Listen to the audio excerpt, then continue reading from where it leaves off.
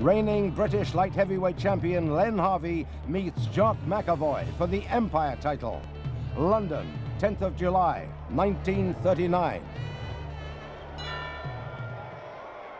Len Harvey in the striped shorts, the lighter shorts, in his 20th title fight. An incredible career, professional for 19 years. Opening round, not too much between them, real rough and tumble action. McAvoy landing with a big right hand. And so into the third. Harvey cut over the eye, and his wife has left the hall. It's turning out to be one of the most evenly matched fights that London's seen.